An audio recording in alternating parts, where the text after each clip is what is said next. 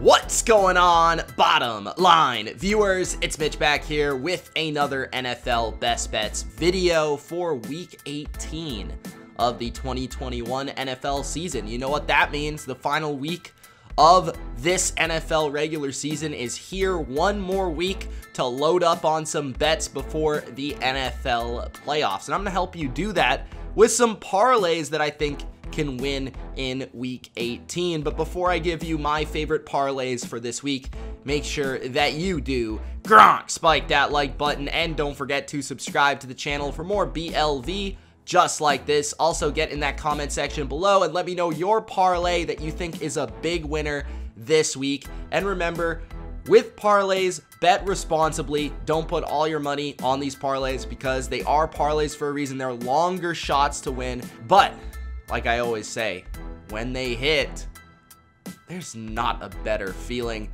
So let's kick it off with the money line parlay this week. I have a 5-team parlay here. And Week 18 is interesting because you're trying to weigh the motivation of teams to win games, to make the playoffs, on top of teams that may not be playing all their players, resting players, and then on top of other teams that may have already kind of quit the season entirely.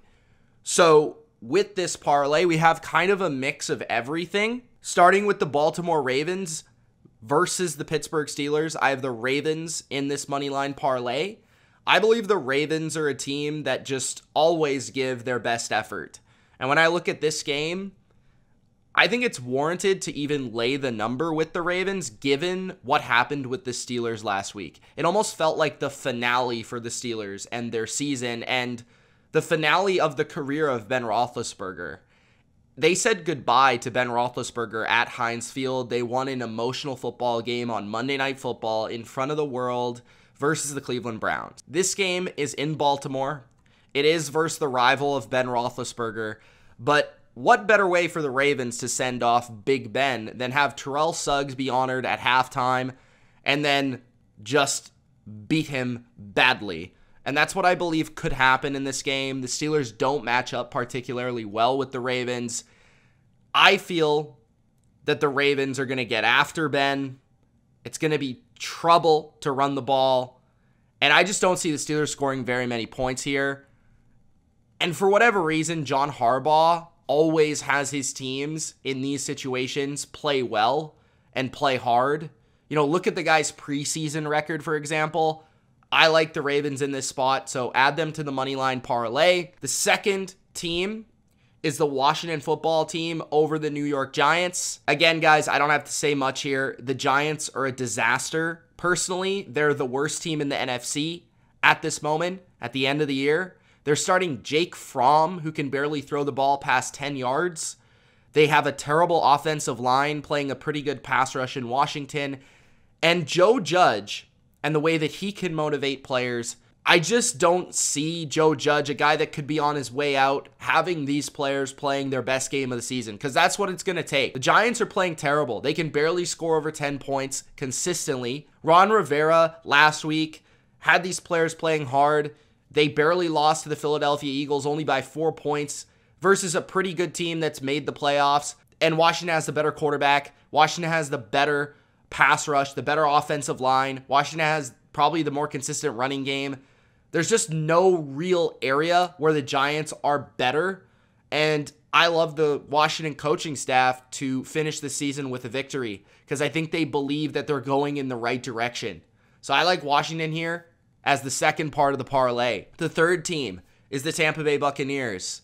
They're playing the Carolina Panthers. 3 times Tom Brady has played Matt Rule's Panthers. Every single time they have covered, every single time they've won in a blowout.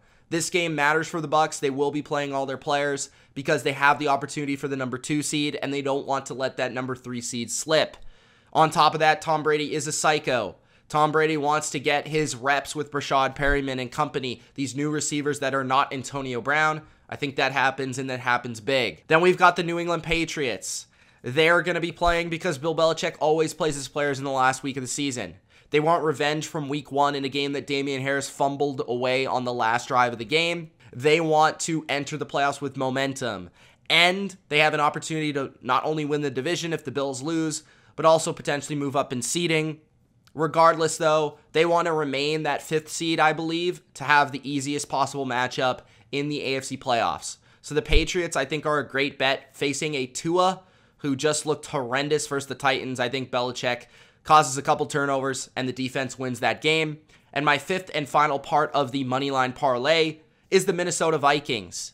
The Vikings in meaningless games with Kirk Cousins are always a good bet because Kirk Cousins is phenomenal in games that mean nothing. It's just a matter of fact. He's a good quarterback, and I think he's enough to beat Andy Dalton in this spot at home. Plus, the Vikings with Mike Zimmer, they might have reason to fight for their coach who's been very good for them over the years. And Matt Nagy, I think the opposite could be true here for the Chicago Bears. Now, I'm guessing with the motivations of these two teams, but overall, I just feel like the Vikings are the better team with the more explosive offense and more to beat you with, especially with Andy Dalton starting and not Justin Fields. So, I've got the moneyline parlay of the Ravens, Washington, Tampa, New England, and the Vikings. The second parlay is the team total parlay, which was a theme that I brought to the table last week. This week, we're continuing the trend because last week, we nearly hit a massive parlay and only missed on one of the teams, which was the New York Jets. This time, we're going to go with just 3 team totals here. And I like all of them. I don't just like them, I love them. And I'd honestly bet these individually on top of the parlay. But here we go. We've got the Denver Broncos under 17. I struggled to see them scoring 10 points in this game versus the Kansas City Chiefs. They traditionally struggle to score on Steve Spagnuolo's unit. Just look at the last game. Plus, it's Drew Lock, who I don't even think is a backup in this league right now. I mean, he is horrific.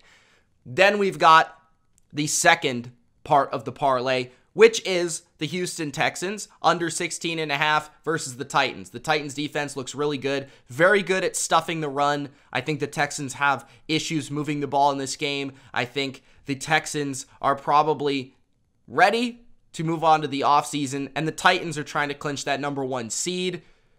The run defense of the Titans does a good job forcing Davis Mills into uncomfortable spots and getting them under 16.5. Another team that I think probably scores 13, 14, but 17 seems like a bit too much to me. And then the third part of the parlay, I mean, just take the Giants under. Like, no matter what it is, no matter who's playing, at this point, like, it is automatic right now.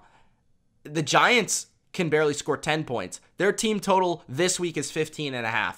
What makes you think they're going to score 16 or 17 points in this game?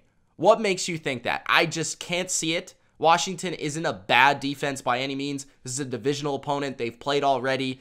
This is obviously familiarity, which usually trends towards lower scoring games. The team total here is 15.5, and the total is already super low. I think Washington wins. I think Washington covers. Washington blows them out, and I don't think the Giants get near this team total. So those are the 3 team totals. Put them together in a parlay, and I think you have yourself a winner. The next parlay is a 2-team underdog moneyline parlay, and this is always the most difficult because you're picking teams that aren't supposed to win.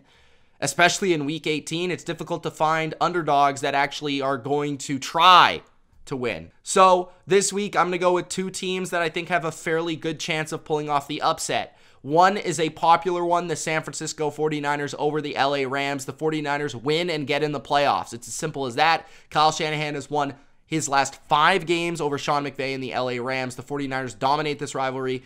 Can they sweep them again? Well, their playoff lives depend on it. Now, it might not depend on it, depending on if the Atlanta Falcons can get the job done, but I don't think the Niners really care regardless. I think they're going to fight to win the game. Now, the Atlanta Falcons, I think, have an opportunity here to upset their rival and knock them square out of the playoffs. I think that's what could happen here. I think Atlanta is the team with the better quarterback, the team that's at home, and the team that won the first game. I know that the Saints have the opportunity to make the playoffs, but I think Atlanta might be better just as a team. So I'm going to take the underdog here, the Atlanta Falcons, pair them with the 49ers, and that's your underdog parlay for the week. Let's finish it off with the teaser options for Week 18, starting with the Tampa Bay Buccaneers and Tom Brady. Tease them down from 8-2. All they got to do is win by a field goal over Sam Darnold. I think they can do that. The second option is the New England Patriots. I think 6.5 might be a bit too rich, especially in a game that has a total of 40, which is pretty low. So let's tease down the Patriots. I think they will win, but maybe not by 7. So let's make it half a point, and now they only got to just win the game by a point. The third option is the Washington football team to win by 1 point instead of 7. I like that one as well. Anytime you can tease a team down that you really believe is going to win the game under a field goal, I always like that avenue. And then the fourth and final one is with those Atlanta Falcons. You can tease them up to 9.5, 10, maybe even 10.5. That would be ideal, depending on where you bet. But those are the 4 teaser options. You could maybe even put them all together for a teaser this week. But let me know in the comment section below your favorite parlay, your favorite pick in this video, or your favorite pick in general. And also, let me know any questions you have for me. You can check me out on Patreon if you want all my bets every single week. Link is in the description. It's Mitch. Thanks for watching, and we'll see you in the next video. Good luck this week. Peace.